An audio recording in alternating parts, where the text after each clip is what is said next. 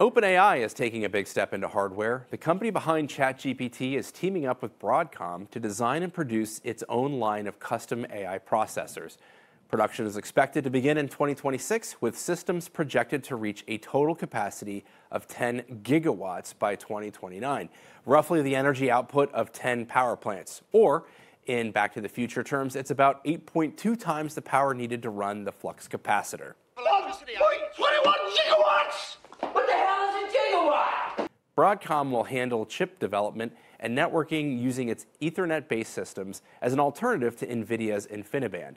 For industrial suppliers, the ripple effects could be massive, touching everything from power electronics and cooling systems to precision manufacturing and testing equipment.